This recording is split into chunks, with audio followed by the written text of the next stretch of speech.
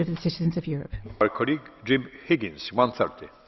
Please, the floor is yours. Thank you, President. It's quite clear that the 1994 directive served its purpose, but it's now totally outdated. As has been said repeatedly, the huge explosion in air travel means that we do need updated safety measures, we do need more coordination, we do need more inspection and we do need more cooperation. What I like about this report is that it clearly defines the role of the competent authorities.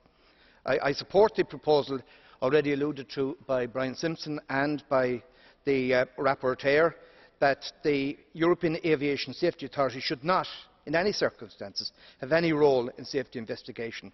Their job, they do an excellent job, is certifying aircraft, but not investigating the post-situation in relation to an accident. In relation to the network of safety officers, again, I welcome this. Training courses are crucially important because what we need to do is to reduce the current differences between the different standards applying in the different member states. The passenger list, one of the major traumas in the wake of an accident is the delay in getting the passenger list. The fact that it now must be produced within 1 hour is extremely welcome.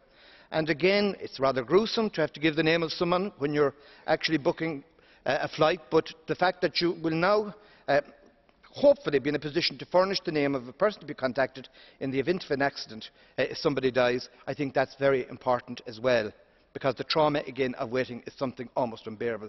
I take the point in relation to DNA, but if we do this, if we give a name of somebody who is to be contacted, then the DNA can follow later. A lot of sensible proposals. I had only a minute and a half. I commend the rapporteur and the other rapporteurs. They've done an excellent job. Thank you, President. Thank you very much, colleague.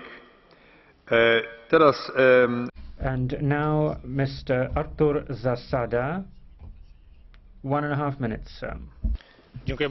Thank you very much, Mr. President. Colleagues, today we're discussing a document of immense importance for 800 million